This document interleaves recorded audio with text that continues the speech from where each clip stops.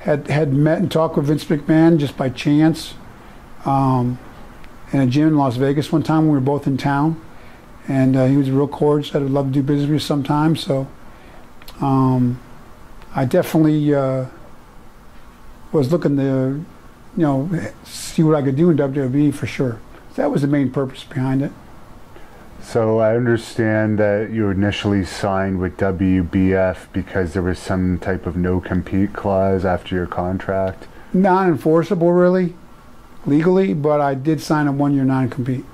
Okay. Which is why I signed the bodybuilding contract and not a wrestling contract with Vince McMahon.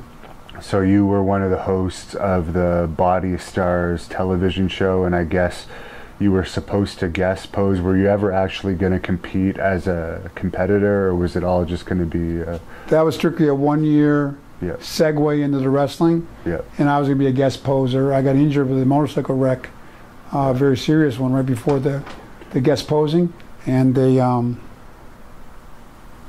paid me all the way through my 1 year as a bodybuilder, and then I jumped right into my debut. Thank you for watching the Hannibal TV.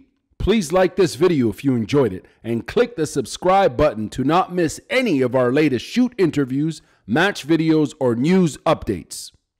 Support us on patreon.com for $1.99 a month to watch our full shoot interviews ad-free and help our channel grow. Follow us on Twitter at the Hannibal TV for instant updates.